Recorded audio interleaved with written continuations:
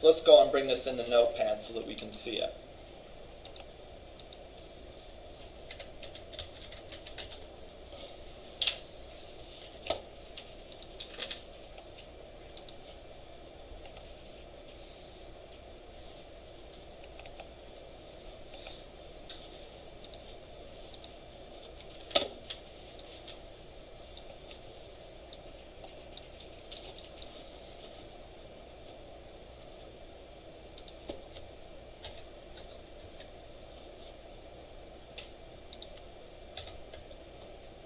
All right.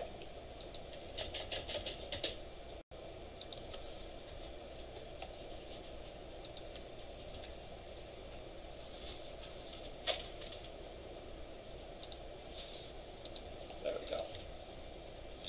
All right. We would do that if we always knew, if we were hard coding this search to look for just people whose last name started with HU. All right. But again, we don't want to do that. We want the select statement to accept a parameter, so that every time we run this, we will supply the parameter for this that indicates which people we want. Now, the way that you indicate a parameter is with a question mark. All right? In other words, I don't know what it is, I'll fill it in at runtime. So the actual select statement we're going to do looks like this, where FL name like question mark, and then I'm adding on to the question mark the wildcard. I'm just adding it on to the end of it because I want it to start with the parameter. So whatever I've typed in as a parameter, I want to start with it. If, again, I was looking for it anywhere in the string, I would do wildcard plus question mark plus wildcard. And that would find in my parameter that I typed in the text box anywhere. All right? So, we create our SQL statement, and the difference between this and the earlier SQL statements that we've done tied to ASP.NET is that there's a parameter involved. All right? Because we don't know what that value is. You know, the rest of that SQL statement can be hard-coded. And this is going to be sort of a continuing theme. When we think of our SQL statements, whether we be doing a select, an insert, an update, or delete, there's a part of the SQL statement that's going to be constant. If we want to delete an employee, delete from employee where employee ID equals, and then there's going to be a parameter that we'll fill in. Right? So think of these parameters as blanks that are going to get filled into our SQL statement, because we want a different value for them every time we run this. Question? Yeah, couldn't you just use a string variable there? What do you mean use a string variable? Declare a string variable from the text box and then pop it into the statement. Well,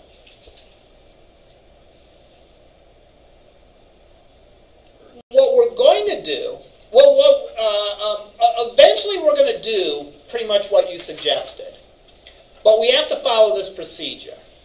When we define our SQL statement, we have to simply use a question mark to indicate, hey, there's a parameter that's going to get filled in. In a minute, after we've defined the SQL statement, we get to tell it where that parameter comes from. So, to answer your question, we'll do what you've suggested, but we have to do it in this manner. All right? So, I'm going to take the SQL statement and pop it back into this.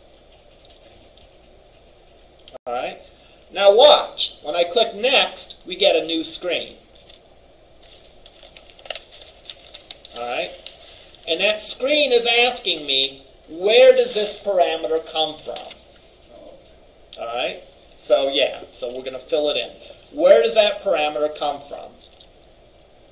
It comes from one of the controls on our form. Which control on our form? It comes from the text box. All right? So now we're telling the SQL statement where it's going to fill in that parameter. We've defined that SQL statement with a blank for the part of the name that we're looking for. All right? Now we're saying, hey, by the way, here's where you fill in that blank. Now, there could be two parameters. Someone had mentioned, what if we want to do a search for first and last name? Well, we could write a query like that had two parameters and two where clauses, where first name like this and last name like this. And there'd be two blanks that would fill in and would point to the two text boxes, the one for the first name, one for the last name. All right, I click Next. I'm going to test my query by clicking that. It's going to ask me for the value of the parameter. All right, and let's say I'll type in C. And there's a problem with the query. Gasp. Here's what I do when I encounter that. I go and copy and paste it into Excel.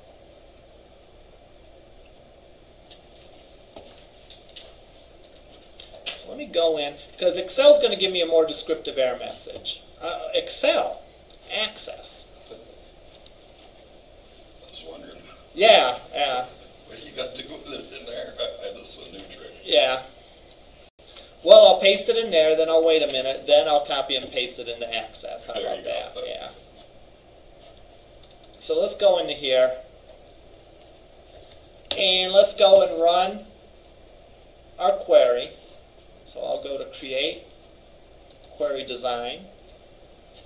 I'll click Close, go into SQL View. And again, I can't use the question mark here. So I'll have to hard code a value in. So I'll hard code a value of C, because that's the one I got the error on. The other thing I have to change, unfortunately, is because now I'm in the world of Access, I have to use an asterisk.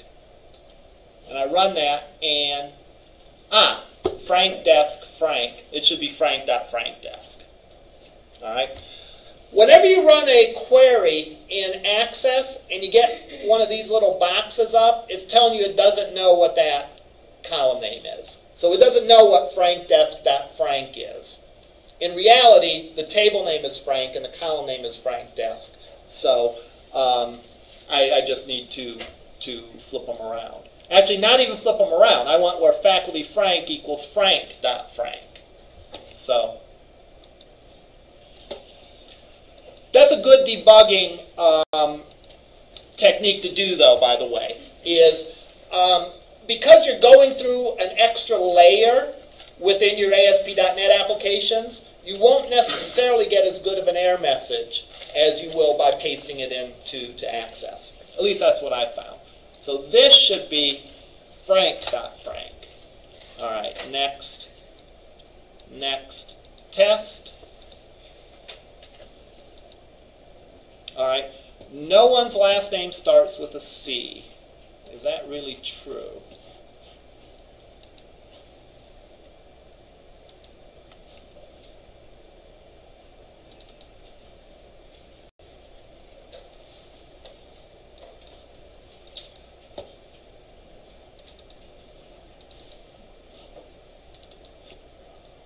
That is really true. I thought there was someone in there. See? Learn something every day. Let's put a B in there.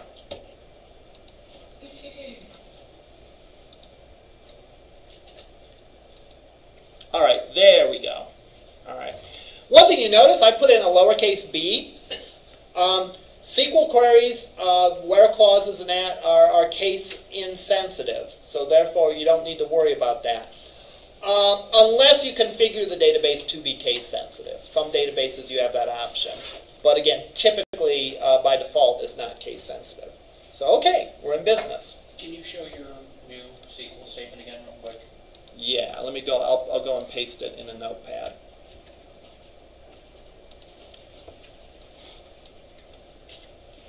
I just got that table name wrong there. I put in Frank Desk and it should be Frank. This is sort of a goofy table where the table and column name are the same. That's why it says Frank.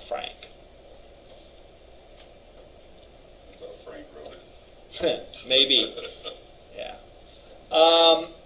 Typically what I do in that case is I always call the column, the key, something like the table name ID or table name code or something like that. Like, so if I were doing this, it would be Frank ID is the column name and Frank is a table.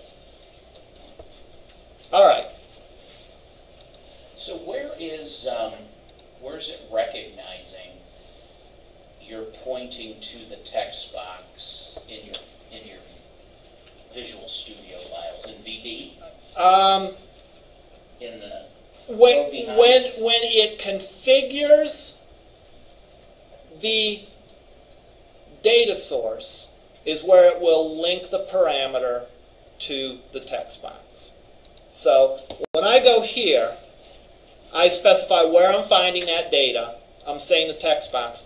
We'll go and we'll look at the source of this in a second, and you'll see that it's within the controls. It's telling it, hey, by the way, this select statement has one parameter, and you know what? Get that parameter from that text box.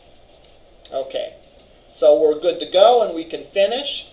The last thing we need to do is bind these two together.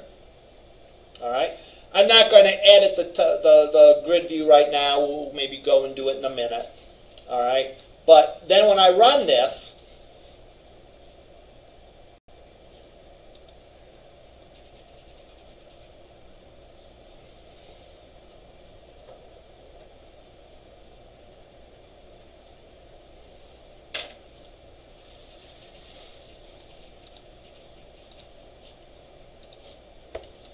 if I type in B and do a search, it shows me my two people. All right. If I type in a C and do a search, it shows no one. If you put nothing in. If I put nothing in, it doesn't show anything. All right, now let's go and look at the source for this to fully answer your question, which is a good idea to do anyhow, because I don't think last time we looked at the source for that. Yes? Is there a way to display everybody? Or that automatically is a limiter of what it will display? If we're using a default behavior, there's no way to automatically select everyone. We would have to write some code to do that. All right, let's go in and look at this. All right, here's our form. Here's our text box control. Here's our button. Here's our grid view. All right. Our grid view is associated with that data source. Here's the columns on the grid view. Now here's our data source. All right. Here's a connection string. And it's telling it, what this line says is get the connection string from my web config file. That's what this interprets to be. Likewise, it's getting the provider name from the web config file too. We'll look at the web config file in a minute. We'll see those two parameters in here. Now, one of the attributes of the SQL data source is the select command. So you'll notice there's the actual select statement. Select FID, FFname, FLname, Frank desk, from faculty, FRank, where faculty equals that, and faculty name like, question mark plus, quote, percent, quote. Now, here's where the parameters come in. So, again, the parameter, the question mark, matches with the position of the parameter. All right? So in other words, in this case there's only one, but if there were two question marks, the first question mark would match up with the first thing under select parameter. The second would match up with the second thing under select parameter. All right? Now, this is a control parameter, which means that the value from this is coming from a control, the text box. There's other places the value could come from, and we'll explore those shortly. All right, but it's saying that that parameter is coming from a control. Which control? The text box. And finally, which property? the text property. So it's taking, this is what tells it to take the text property from that text box and pop it into that first question mark. All right. So it's really in the construction of that control. Remember, when we go through that GUI and we go through the wizard and all it's doing is it's writing the code for us. We don't have to go through that GUI if we don't want to. All right? But it's a really good idea to do so because the .NET framework is so rich and there's so much in it that it would be very difficult for us to remember all that. Yes? Does Dreamweaver do all that stuff too? Does Dreamweaver do that for .NET? I'm not sure. I don't know. My belief would be, just like someone had asked a question, I don't remember who, but someone asked a question about running .NET on a Linux platform. Oh, that wasn't any of you folks. I know who it was now. And the answer is, you know what? Some of those things you might be able to do, but it's probably not a good idea even if you can, right? Because, this is a Windows product. It's built to run on Windows, and therefore anything that you do to try to shoehorn it to behave a different way probably isn't a good idea. You're probably going to get bit by doing that. So, using Dreamweaver for this, at best I would use, if I was absolutely in love with Dreamweaver, I would use it to create maybe the visual design of a page and then bring it into here and ASP.netify it. All right? At any rate, this is a parameter that hooks to the parameter in the select statement. It's important to know this view, and let me tell you why.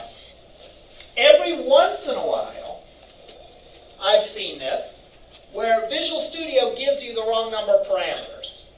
I don't know why, probably because humans wrote Visual Studio just like every other piece of software on earth.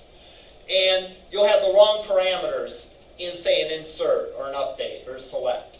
So it's good to be able to see, that's almost impossible to tell from the GUI, right? Because the GUI sort of hides the details from you, all right? Which is fine, because most of the time we don't care about the details.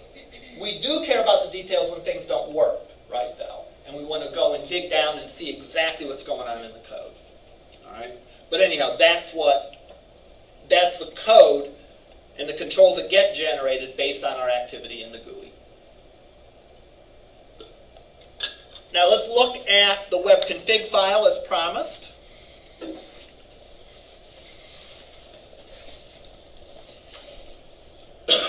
And we'll see that we have our connection string in here that has a provider and a connection string.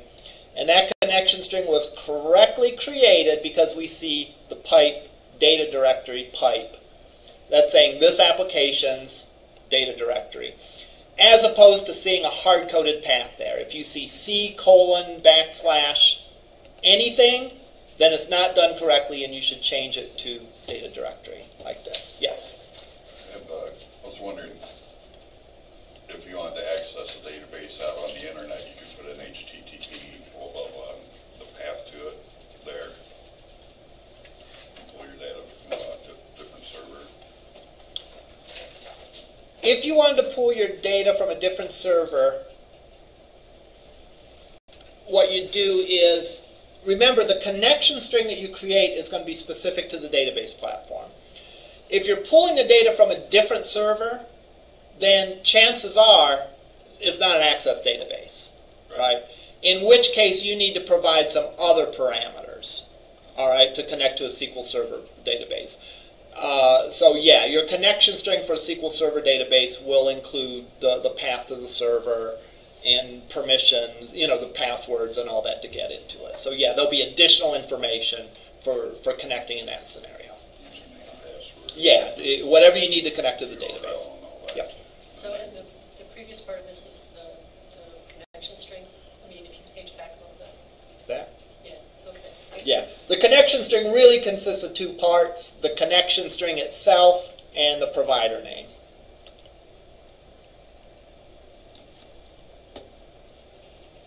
All right, so we accomplished part of our job.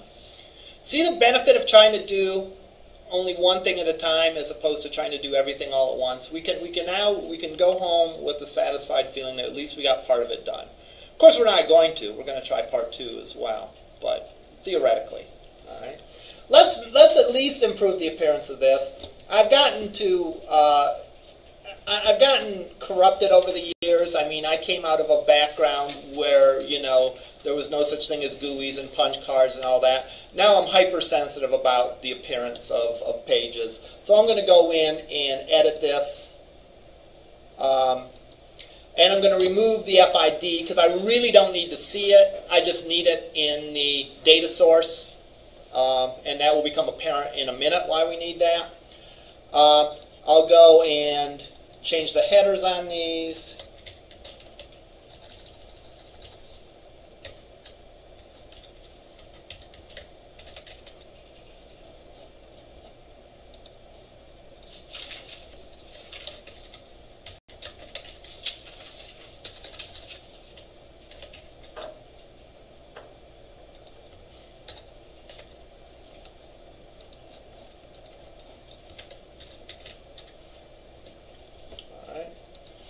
And I'll go and apply one of their cutesy little auto formats.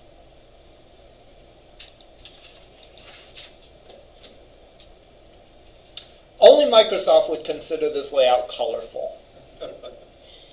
It's black and white except there's this sort of color on it.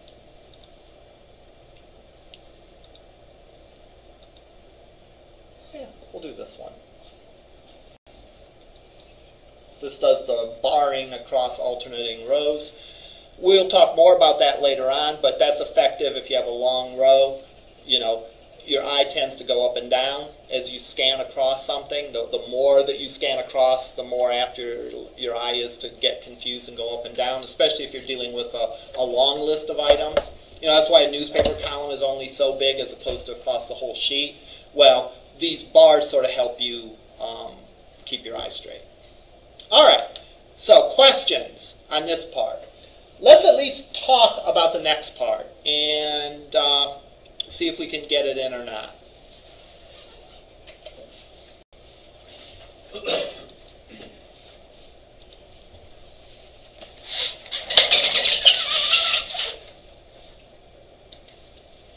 All right, so mission accomplished on page 1. Let's now move to page 2. We'll at least start this. And I'll tell you what.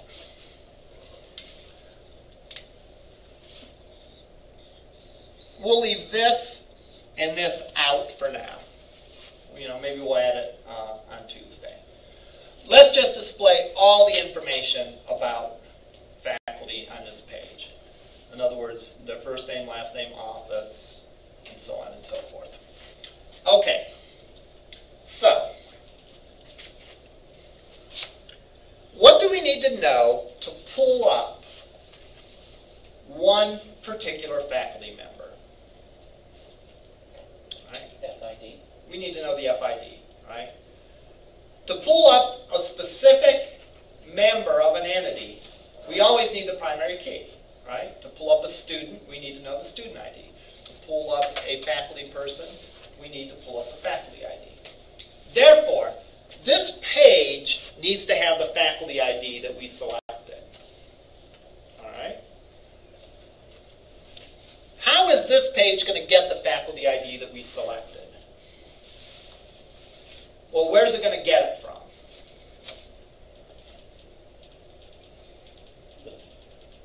Well, it's going to get it from the database, isn't it? I mean, or, oh, it's going to get it from the selected name via, or... Great. Wouldn't it get it from the grid view if you put in the name and hit Okay. search? All right. Good. All right. In other words, remember we said in our foreshadowing that we better have the FID in here. Why do we have to have the FID in here? We need the FID in that grid so that when they select, let's have maybe a button that says details here, or a link that says details here. When we click that link, let's say there's 2 faculty people. There'll be a details link here. When they click that link, we're going to pass to this page somehow the FID. All right?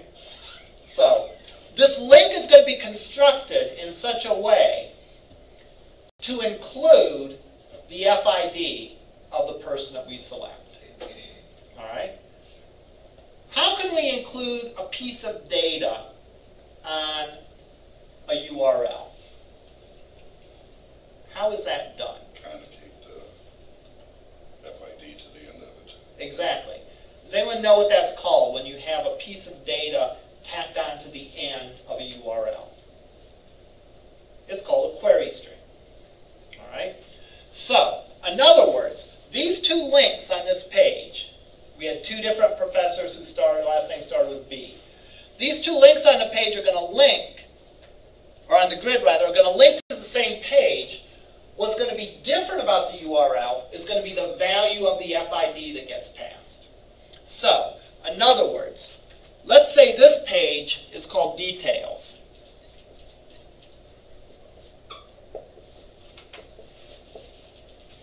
All right?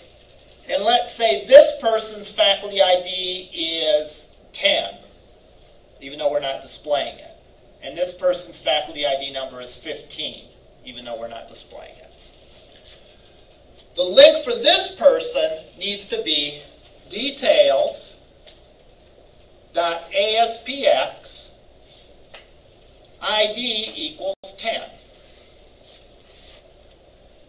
The link for the second person needs to be details.aspx ID equals 15.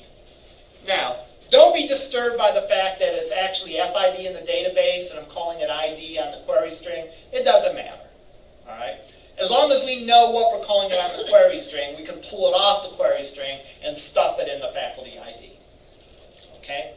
So, our URLs need to be different for each of these 2 pages. All right? And again, this will be a real common theme that you'll see going forward. Part of that URL is constant, right? Which part of the URL is constant? Details.aspx ID equals is constant. Every single faculty person, that will be the first part of their link. All right? What is different from person to person to person? The value of the ID tacked onto the end of the link. So that's what's going to be different. So it's almost like our SQL statement over here, right? Whereas most of the SQL statement was static, select, blah, blah, blah, it's always the same no matter who you're searching for. There's a little blank that gets filled in at runtime, all right? And that's the same idea here. So, first job is to construct a link on this page that is a dynamic link that contains the ID of the person that we're interested in. That's job 1. Job 2 then is using it on that details page. Now, what do you suppose the SQL statement is going to look like on the details page? We want to pull up one person and one person only, right? We want to pull up the person whose ID we got passed on the query string. So, select star from faculty. What else do we need to have on that? Where FID equals FID. Well, not where FID equals FID. Where FID equals the thing that we're getting from the query string. In that case, it's a parameter. All right? So just like this was a parameter, this is going to be a parameter. We're getting it from a different place, right? In the first example, we got the parameter from the control, from the text box. Here we're going to get the parameter from the query string. But it's still a blank that needs to be filled in. All right? It's still a piece of that SQL